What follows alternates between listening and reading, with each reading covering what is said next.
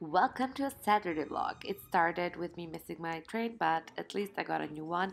I went on a brunch with my friend Sophia, and then we found this cute concept store. I just love wandering around the city and finding stores like this. And then we went to Starbucks. I got some drink and yeah, filmed cute flowers. Played with my dog after I got home, and here's a little haul. I had to spend some money, and yeah, here I am trying out my new hairband. I'm not sure how I'm feeling about it. And I did remove my makeup and decided to try on my new skincare and update. It's amazing. No cosmetics, it's an amazing brand. The weather is finally nice, and me and my friend Sophia virtually decided to have a meeting and do a vision board together.